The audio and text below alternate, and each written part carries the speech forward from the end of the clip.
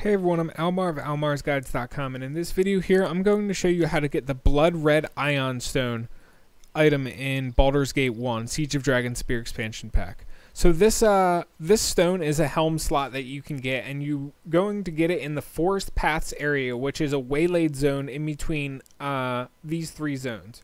Specifically, you'll want to travel from Trollclaw Woods to Borskir Bridge, or from Borskir Bridge to Forest of Worms. This waylaid zone is triggered when traveling to Borskir Bridge, essentially. And one thing that's worth mentioning, too, is there's two different waylaid zones you can trigger when traveling in this area. One with the green worm, which we just triggered, and there's another one with a pack of goblins and a Myconid cave in the center. That has different loot, obviously. So if you, when you approach the green dragon, you'll be asked to, he'll ask you to help. And if you agree to help him, he will reveal you a cache of loot, which will have the Ioun Stone. If you attack him, then when you kill him, the hill giants will call for reinforcements, and the leader of the hill giants will drop a unique halberd called Cold Fury. So there's one thing to mention too. If one of your characters is wearing, here's where the Blood Red Ioun Stone is.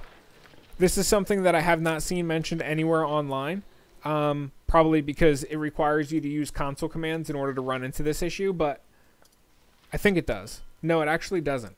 If any of your characters are wearing dragon scale armor, this piece of armor, the one that you get from this expansion pack off of the dragon that you kill in Forest of Worms, then the little green dragon will not agree to, he won't say anything to you besides, "Rawr, you're wearing the skin of my kind," and then he'll basically attack you. So keep that in mind. And anyway, what I wanted to say about this Blood Red Ioun Stone is this is a helm, and it's able to be worn by anybody, even people that can't typically wear any helm whatsoever. Like you can see, I can put it on Safana, I could have put it on Edwin, and neither of those characters can typically wear helms, which is one of the things that makes that item such a powerful item. But anyway, that is really all there is to it. If this video helped you guys out, please leave me a like because that helps me out. And aside from that, I will catch you guys around in future Baldur's Gate 1 videos. Peace.